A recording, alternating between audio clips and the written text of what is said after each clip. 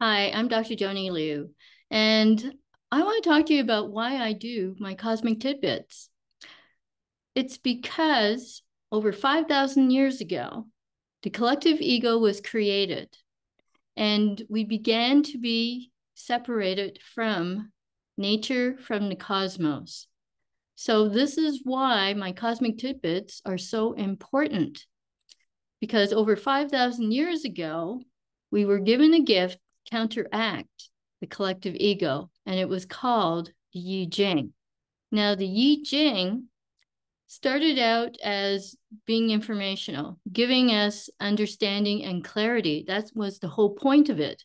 But over time, due to Confucianism and Taoism, these philosophies got intertwined with the I Ching, and they became vessels of these philosophies instead of being its own pure self, which is just about the truth, okay, about a situation. But with the addition of Confucianism and Taoism, it became vehicles of obedience, which then served the collective ego, because the collective ego wants you to obey its rules and its laws. Now, the problem with those rules and laws is that they're not universally applied. So somebody can break their laws and not be punished, or not be rewarded in an untoward way. Let's put it that way. But if you break any of the cosmic principles of harmony, well, you're going to find out what the consequences are, because no one or anything is exempt from them. Okay, so that is the difference. We can use the word universal, I guess, in this particular case, because there's only a very few cosmic principles, and if you contravene any of them, you won't be rewarded for it, because the word punishment doesn't exist in the cosmic way either.